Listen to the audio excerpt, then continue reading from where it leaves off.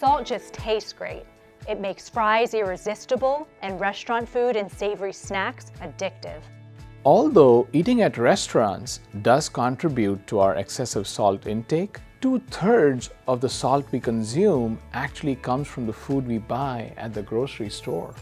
Mindful Minute tip on how to choose better options. Read the nutrition label and choose items that say low sodium. Snacks like chips and quick fix meals are packed with salt.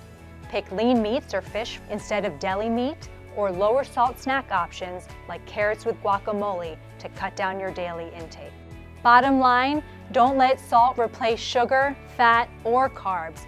Moderation of anything is the key to your long-term success.